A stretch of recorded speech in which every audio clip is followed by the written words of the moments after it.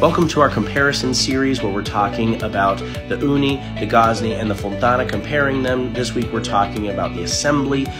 Starting off with the Ooni in very Chinese fashion, everything is packaged very well in a lot of little boxes with a lot of styrofoam. You do need specialized tools and probably a couple hands to be able to help you assemble all this stuff. It's very IKEA-esque. If you're wanting a burner that's separate, you have to disassemble then reassemble.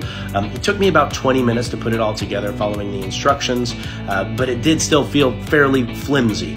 Now moving on to the Gozney is pretty much ready to go. It comes with some nifty straps to be able to lift it out of the box, but then they're pretty much permanently affixed there. You do need to install the components like the ash receptacle, the pucks to cover various holes depending on if you're using it for wood or for gas, and the chimney and the chimney cap, and then the hose that plugs into the back. It does not come with a door, which is weird. You have to purchase that separately. Comparing that to the Fontana Maestro 60, it does come with a door. It comes with a chimney, the chimney cap. It comes with the stones that are packaged separately, and they are replaceable down the road.